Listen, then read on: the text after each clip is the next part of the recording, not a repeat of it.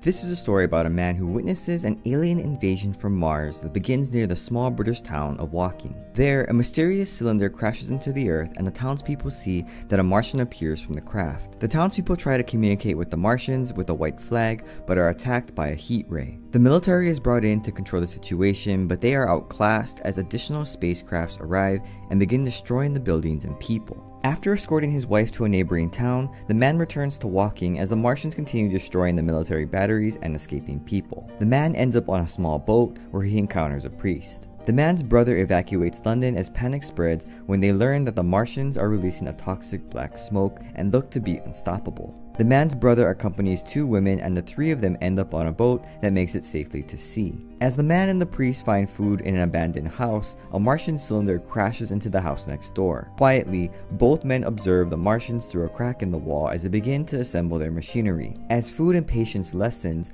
the man and the priest begin to fight. The man knocks the priest unconscious and the Martians take his body. After the man escapes the house, he travels the countryside and notices the wild growth of red weed, a native Martian plant that is dying because it is not immune to earthly bacteria. The man then encounters another man, an artilleryman, whom he had previously met when the attacks first began. The artilleryman shares his big plan to ensure the survival of humanity, living in the sewers. The man makes his way toward London and discovers that the Martians destroyed much of the city. The man notices that the Martians have stopped their attack and realizes that the Martians have all died due to bacteria infection. In the end, the man returns to his house where he is reunited with his wife and the human race must rebuild.